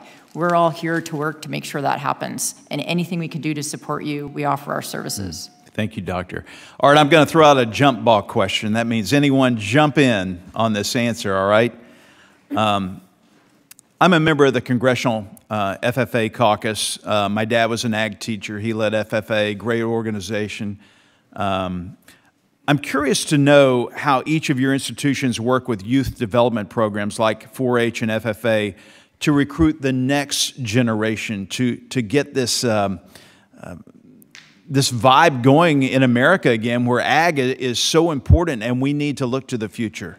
Anybody? Yes, sir, Dr. Engel. Yes, just very briefly, FFA State Convention on our campus this week. So near and dear to all things we do in our college, and I think that's true at other institutions as well. 163,000 4-H members in the state. These are tremendous recruiting pipelines. I would caution, though, that these are not enough. We have to grow those that are interested in agriculture to embrace others in our states and beyond. We have 30 seconds or so left. Who would like to jump in? Jump ball. So, of course, Texas has one of the strongest FFA, if not the strongest FFA program in the nation, so we're very blessed in that regard. And I think hosting those events to make sure that those students are on campus is a critical opportunity for us, but also agree with Dr. Engel that it's not just about hosting them, but it's truly connecting them, again, with the great opportunities that exist in agriculture. And that takes effort on each of our institutions' part to be in front, intentionally in front of those students to share those opportunities. Once again, I thank you so much for being here. I know it's an investment in your time and resources to be here. This committee thanks you. I yield back, Mr. Chairman. Thank you. Next, we go to back to Illinois with Representative Sorensen. Thank you, Chairman, for having this important hearing. Also, I'd like to thank the gentleman from Missouri for asking about vulnerabilities in the international space. I think that's important to talk about. Land-grant universities, like the University of Illinois Urbana-Champaign, are responsible for about 70% of all the agricultural research in the United States. These facilities are working to develop solutions to grow nutrient-dense food with fewer resources, prevent the next zoonotic outbreak, and train the next generation of scientists. But as we've seen mentioned here today, the disinvestment in public agriculture research over the past couple of decades continues to increase pressures that are facing our producers. Without robust investment, the agriculture sector, a bedrock of our economy, risks losing its global competitiveness and ability to adequately train the next generation of researchers and producers. I hear from the immense importance of, for instance, the U of I extension for our farmers in Western Illinois. And so I'm going to pose this to Dr. Engel. I'd like to hear from you because of being a fellow Midwesterner. What keeps you up at night with respect to challenges on the horizon, with respect to ag research and how it impacts those producers in the Midwest? Yeah, thank you. I guess in my world, facilities is one that keeps me up at night. Yeah, we've seen tremendous escalation in costs of facilities. I'm dealing with one of those now, so that is truly one that I do worry about. And that's probably the biggest one. So certainly more support for the base research that we do, incredibly important. If we can take relatively small resources and do fantastic work with it, but more is better. Thank you for that. Dr. Caro, I appreciate, you mentioned in your testimony the importance of multispectral drone imagery. I'm working in the Science Committee to ensure unmanned aircraft are safe, providing the technological innovations.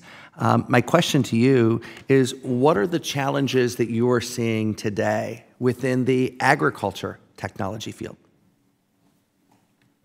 So from my context, the biggest challenges is just in terms of people, getting enough people engaged in that space and doing the kind of work that is required. So at UMES, for example, the School of Ag has been linking with our engineering folks to really be able to implement this work. And without that sort of connection, we wouldn't be able to really undertake that work. The other thing is, of course, funding. We do need more funding to support research in this space. It's a rapidly moving field with new things coming up each and every day. I think the way ChatGPT just swept the world since November is a classic example of where we need to find ways to be able to utilize these opportunities. But we lack that breadth in people to be able to be as effective as we would like. How can we ensure that Congress is doing the right things addressing this in the Farm Bill? For example, facilities is just one challenge that we've been discussing, but also being able to provide or ensuring the capacity funding is there to be able to allow us the breadth to grow and expand our activities in some of these new fields and new areas that are becoming increasingly important. Thank you, sir. I appreciate that. I'd like to go to Ms. Billy next. Biodiversity is such an important piece of a robust ecosystem. Can you tell us more about the importance of having native-specific agriculture research that takes into account the need to preserve native lands and culture? Thank you. One of the examples that I just gave earlier was Juneberries, for example. That's a native indigenous plant to this country, and there is a lot of work on work being done on bee research, but bees aren't indigenous to this land. They are not. They're not a native pollinator. So tribal colleges are actually doing work to try to restore native pollinators, because that's really how you sustain your place, is by focusing on what lives and works in your place. So I think that's one thing that tribal colleges are doing. They're working with Juneberries. These are, as I said, super high concentrate, high antioxidant, high protein foods. If we could figure out a way to take that to scale, we could really solve the food challenges in this country. It's the same with bison, where you use every aspect of the animal. You don't just use one part of it. There are ways that we can better use what we have here in the place that we're in. Thank you so much for your testimony, your participation today, and I yield back.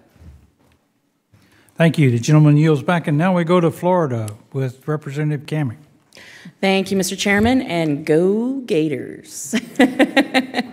Yesterday was Gator Day on the Hill, so still feeling very orange and blue and very proud of the University of Florida.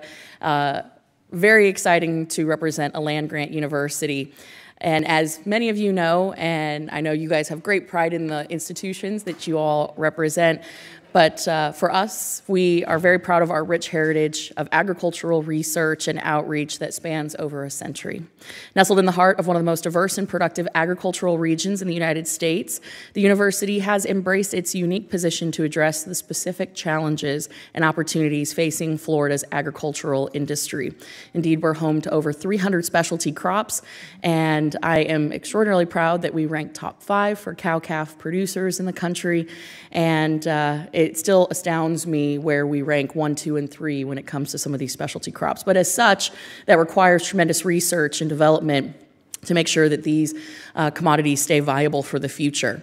So as agriculture has really evolved into a high-tech space. I wanted to just kind of dive into this.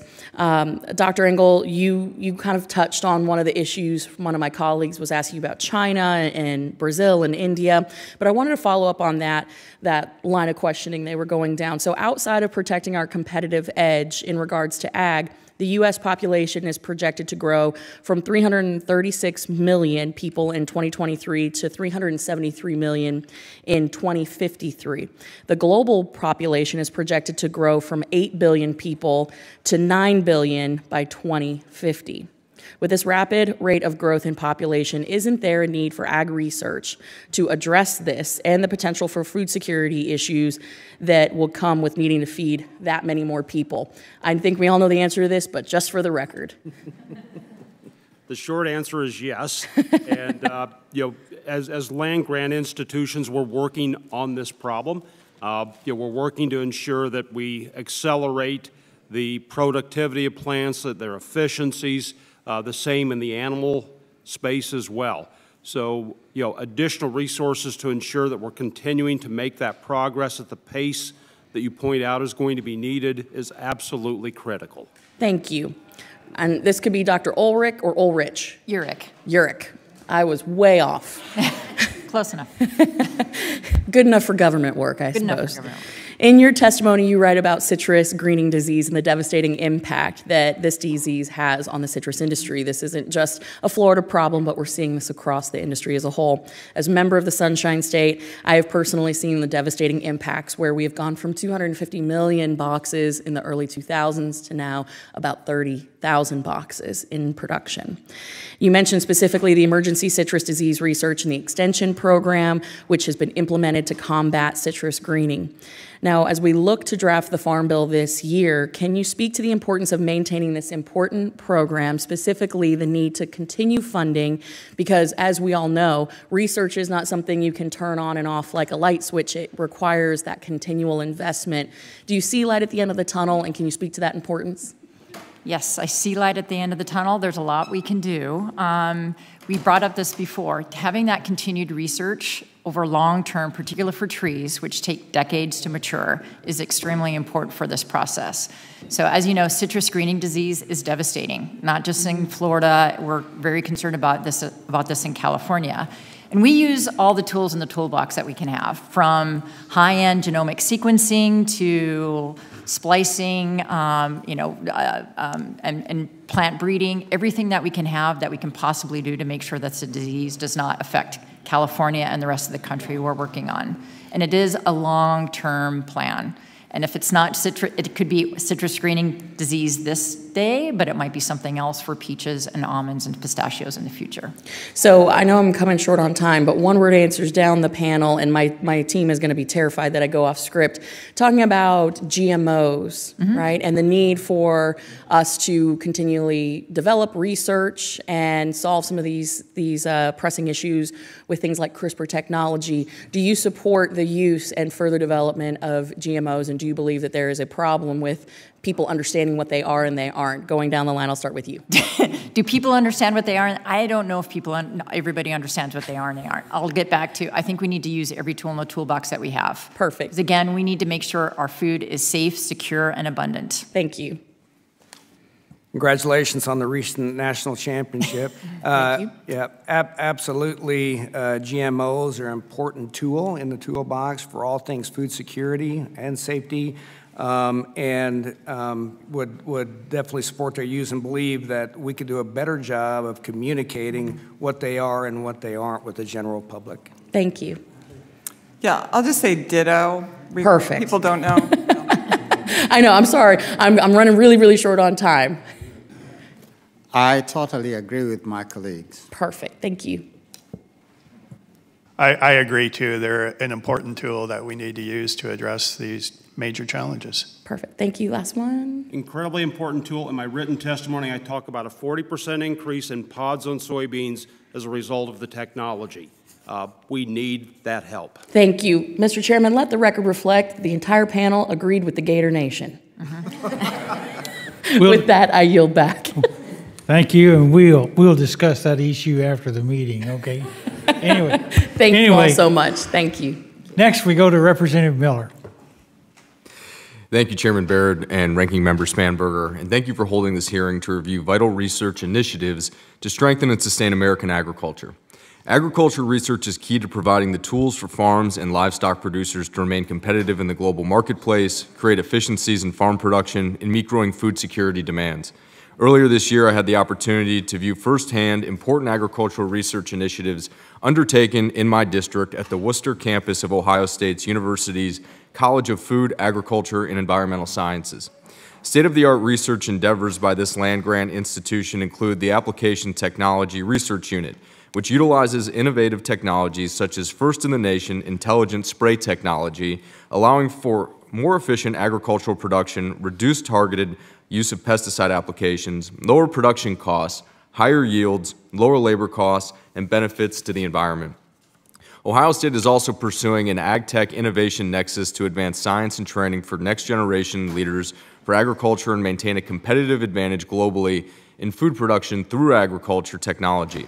Additional Ohio State initiatives include fostering space-focused agricultural research recognized as vital through my work on the Science, Space, and Technology Committee under the leadership of my good colleague, Chairman Lucas, over there to my right. United States agriculture must have access to advanced technologies to compete in the global market, particularly given rising input, labor, and environmental regulatory challenges.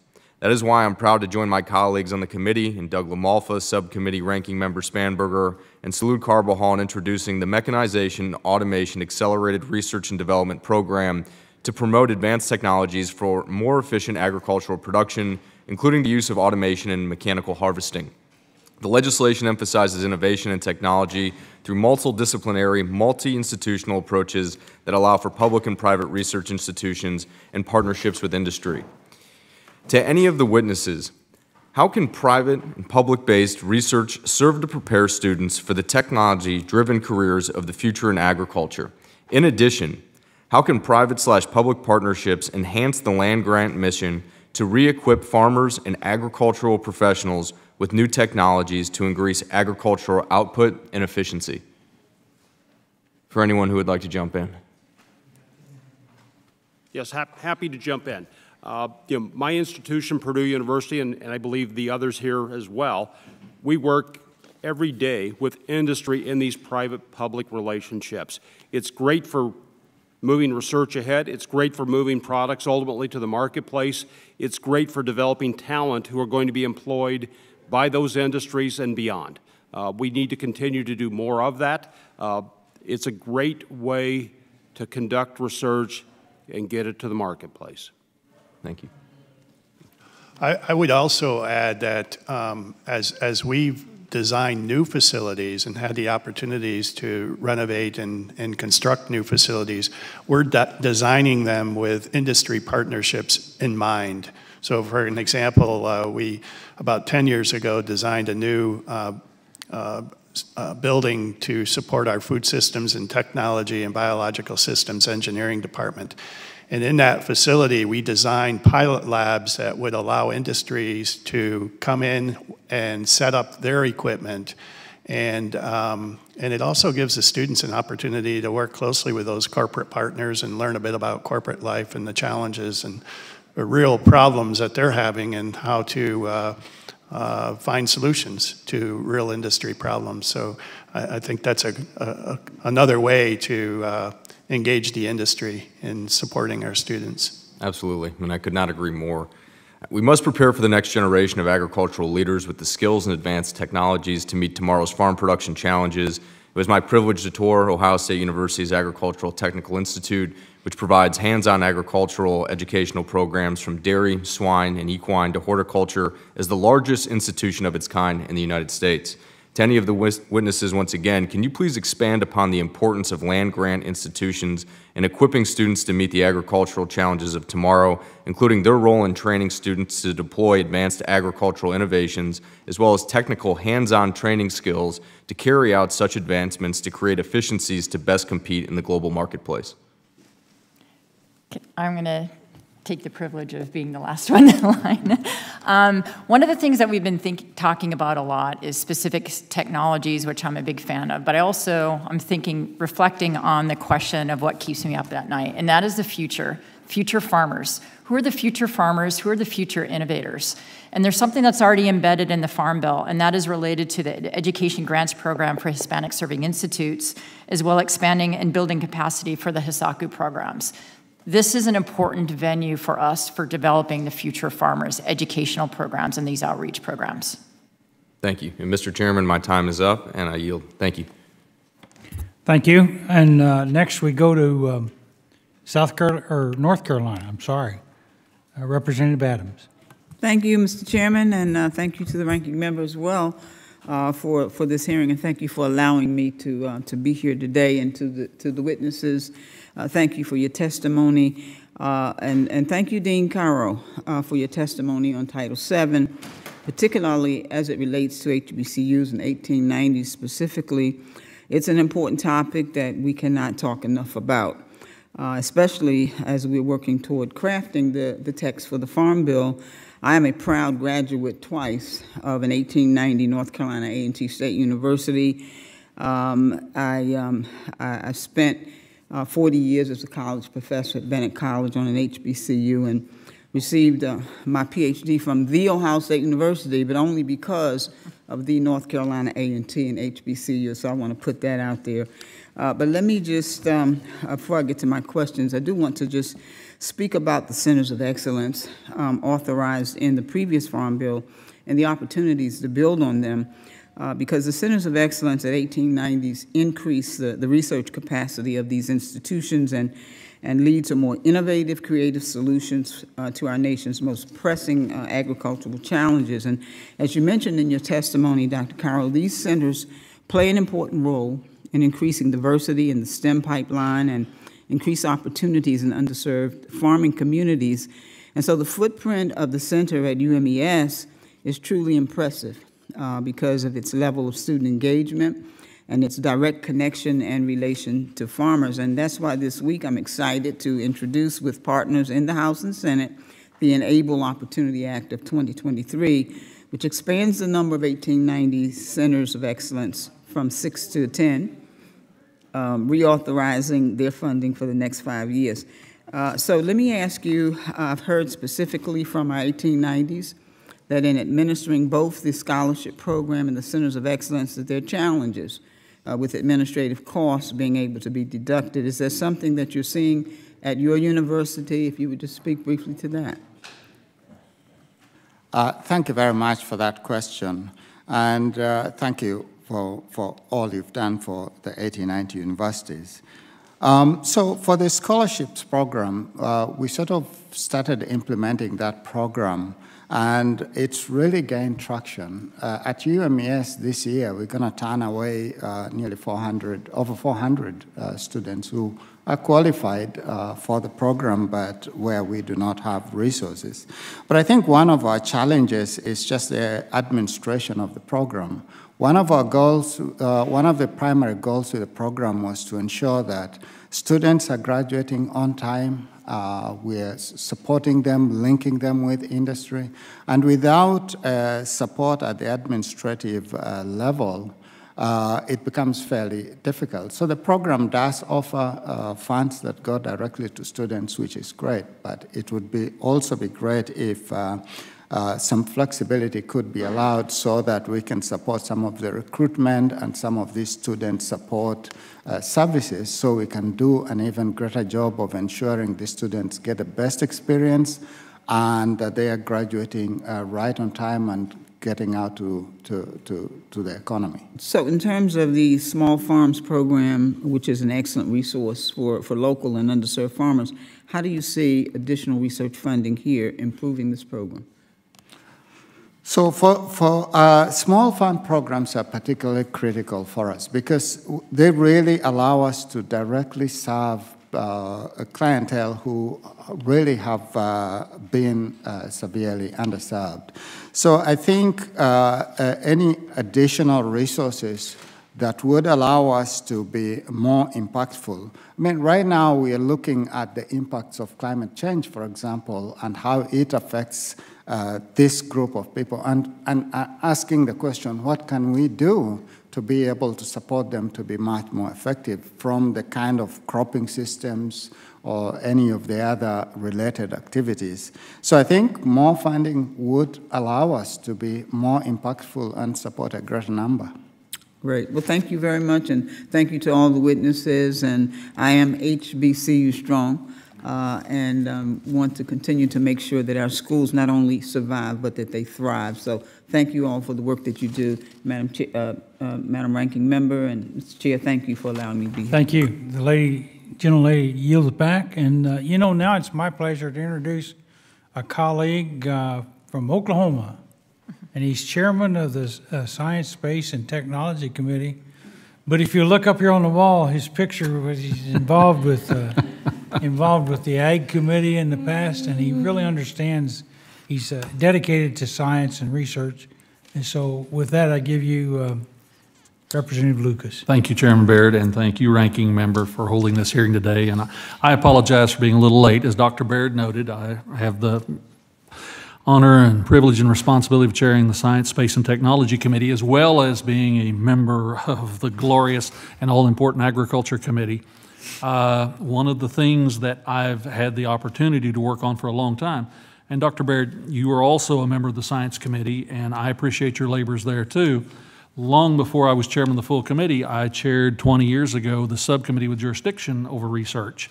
And that was my first opportunity to really appreciate how complicated the research missions of the universities were, the land grants also, and the Ag Research Service. Having access to the kind of infrastructure, the kind of resources that create the opportunities that attract the bright and brilliant science minds in this country, it's very important. So, having just now come from a markup on the Science Committee, I'd like to visit with the panel about not just the traditional resources through the Ag Committee, but about the opportunities for funding exist in other federal agencies, specifically the National Science Foundation and the Department of Energy. Can the panel speak to the importance of this kind of funding and the challenges in competing for that? And I'd also welcome your thoughts about how those other resources may potentially complement and in some ways differ from the programs administered by USDA. Yeah, that's a broad question, but you're a bright bunch. Let me quickly address that. So NSF is about 11% of the work in research in agriculture at Purdue over the last 4 years. DOE, if I recall correctly, is 5 or 6%. These are critical to us because they're often very complementary, and they allow us to take a longer-term view, given the scope and mission of those agencies, to think about further into the future some of the research we need to be doing. So they're important. We hope those continue to be great assets for us as well. It's a very good question. I would like to add to that at Virginia Tech and the College of Agriculture and Life Sciences, USDA competitive funding is a large portion of our research portfolio, but what that has allowed us to do is make our faculty very competitive for other federal agency funds. For example, National Institute of Health. So when you think about a lot of the food and ag research, it also involves a fair amount of human health issues and nutrition issues. And NIH is very interested in funding that type of research. So we have a number of faculty in our college that rely on NIH funding, in addition to the NSF and DOE funding and so forth.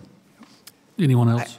Could I just add that I think those other agencies are important to this endeavor, but there is a lack of coordination among the agencies, and I think that this committee could do a lot to encourage USDA to work more proactively particularly with NSF and and NIH, and to allow more coordination of grants. They're very concerned about double dipping, which is important. You don't want to do that, but not to the extent that it doesn't allow collaboration.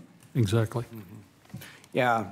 Thanks for the question. NSF helped Davis College and the College of Engineering at Texas Tech University lift up the Center for Advancement of Sustainable Fertilizer. Of course, that NSF required a match, and the state was willing, the university were willing to partner with those two colleges on that effort. So they're critically important because what that does is allows us to leverage private partners that are developing technologies in that space and thinking about infrastructure that allows us to develop space for those new startup companies to apply those technologies and build those out. Either they succeed or they fail. So they're critically important to us. I'd say the other comment or relative to NIH is linking animal health with human health, with environmental health, and so those programs that are joint, especially in our case between animal and human, are very efficacious where there's dual application for both of those models. As an inventor and entrepreneur myself, I would appreciate USDA modeling some of the programs for NIH and NSF that develop innovation, specifically the NSF I-Corps program, which trains people to be innovators and start their own companies, as well as NIH's SBIR programs, a small business. They have phase 0, phase 1, and phase 2, which takes inventions that are occurring in our laboratories and moving them out and working with companies to really actually make it happen, to implement those technologies. And I see that as an important space for USDA to move into also. If the chairman will just indulge me for a minute more. We have worked for some time, whether it is the concept of, quote, rural STEM through the Science Committee programs or our efforts here in Ag, to try and make sure that every available opportunity is there for all of our neighbors out in rural America who are involved in production agriculture, making sure that you have access not just to things traditionally in your lane, but other research opportunities just maximizes everybody's future back home, and for that matter of fact, the benefit of it. So, Mr. Chairman, I thank you and the ranking member for the hearing today. This really is an outstanding panel and sounds like they're on track. We just need to help them down that track a little faster. And I yield back. Thank you, Representative Lucas. It's a pleasure to have you here and have you working with us with your background and experience. Now, the witnesses, at this point, you can relax because we have some formalities that we do to finish up and close this meeting. So just want to give you a chance to relax. You've had 2 hours. And so at this point, I'd like to give the ranking member, can't even talk, can I? Anyway, the ranking member the opportunity for any closing remarks that she might have. Mr. Chairman, thank you for convening this hearing. It has been a wonderful discussion. To our witnesses, thank you for being here today. And I really appreciate the testimony that you gave, all of your work when you are not with us here in the halls of Congress. I think you've helped provide a strong understanding of why the important programs that are part of the Farm Bill are vital to our communities. Dean Grant, thank you for your work at Virginia Tech on behalf of your students and Virginia agriculture. And I just want to reiterate my continued support for making strong investments in research. Certainly the numbers bear out the importance, but your testimony here today conveys what those numbers actually mean and what those results can be. Thank you for your good work on behalf of American agriculture and the farmers and producers who engage every day. In our Farm Bill, we must ensure that our universities have the funding they need to continue the good work that you all are doing, promote U.S. global competitiveness, and ensure cutting-edge research to strengthen our food systems and our resiliency. So thank you all for your time. Thank you for your testimony. Mr. Chairman, thank you for the hearing, and I yield back. Well, thank you, Ranking Member. Appreciate your presence here. And I really want to make sure that you understand how much we appreciate all of you as witnesses being here today. Your testimony and your expertise is really beneficial for helping us to make the decisions we make about legislation. So to continue with that, earlier this Congress, we held a hearing to review the USDA research programs, and today provided us with an opportunity to hear directly from those universities receiving funds from capacity funding and competitive grant programs in the research title. So I'd like to thank all of you witnesses again and add my thank you for you being here and sharing your expertise with the members of this subcommittee. I know we all have greatly appreciated the opportunity to spend more time reviewing research programs and the implementation of the research title in the Farm Bill. And I'd like to thank the ranking member, Spanberger, for her comments and questions and for her strong support of agricultural research.